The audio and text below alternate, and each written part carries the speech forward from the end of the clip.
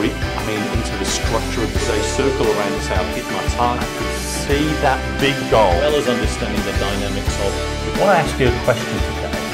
This is John Hardy giving you the business tip of the day so you can do business better. Hello everybody, it's John Hardy from Peak Consultancy, answering questions from business owners anywhere in the world, and we love that. So this is Alan from Sydney in New South Wales on the east coast of Australia. Alan has a stationery shop and Alan has clients. And his clients are saying to him, Alan, will you please open on weekends? Because oftentimes in places like Sydney, there is what they have is 24/7 shopping availability. So clients are requesting a business to open more often for their convenience. So Alan's question is, that's what my clients are asking. My challenge is I have a work-life balance issue with doing that. So we have a dilemma here that oftentimes can manifest in lots of ways in the life of a business.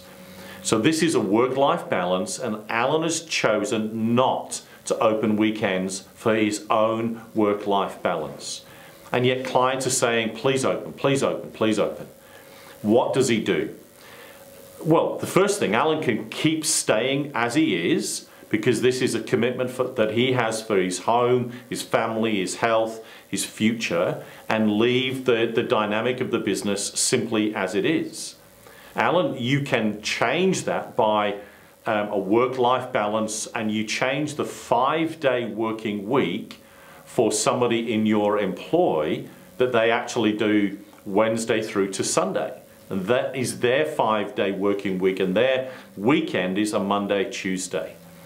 So there's ways in which you can think this through. I think we've got to maybe run a test, Alan, to see what the demand on Saturday looks like.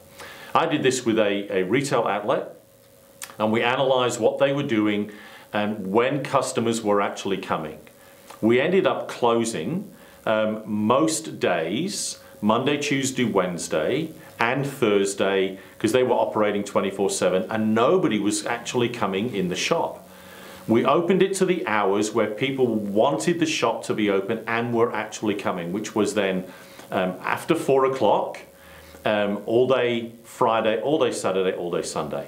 And it's worked really well. The business has done fantastic.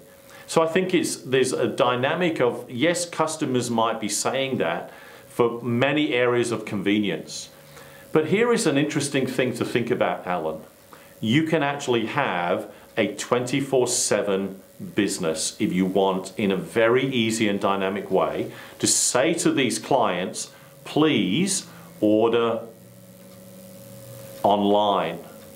So Alan, just imagine you transfer this business and have a dynamic website with ability to have your catalog there, all your products online, and you can simply say to your clients who are requesting that, please shop 24/7 and work out a way in which you do your logistics to get those products delivered quickly and easily to your clients. That way you can resolve their request, they can access you anytime.